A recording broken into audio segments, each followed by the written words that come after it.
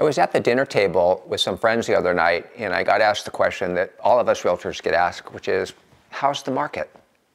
And I love being very, very factual about it when I talk about it because, rather than talking emotional values or something else, I think people just really want to know what's going on. And so I said to them, I said, it's like a market I've never been in before. It's really a hard market for buyers, and it's a really hard market for brokers because inventory is at such low levels and demand is so high that there's nothing on the shelf to sell. And that's not good for the brokerage business or good for for buyers. Interest rates are at 6 and 7%, which seem high, but they're not that high. I don't think they're the issue of what's going on as much as I think that people that own homes with low interest rates probably don't want to give up their low interest rates. So it's not the buyers won't buy at those interest rates. It's more about sellers not willing to give up low interest rates on their homes. I also said that, when something comes on the market, it is selling in multiple offers. And things are going out. Like we had one property on the market the other day that had 29 offers on it, if you can imagine that. And so if you're one of 29 buyers trying to buy a property, you can imagine how stressful that is. So we have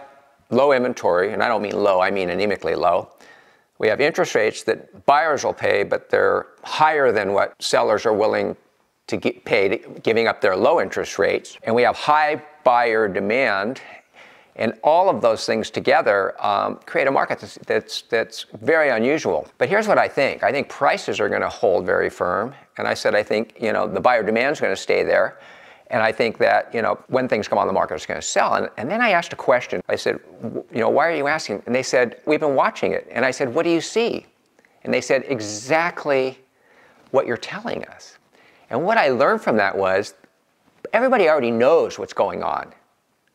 They just want to hear something different from me. Like buyers want to hear that the market's going to crash.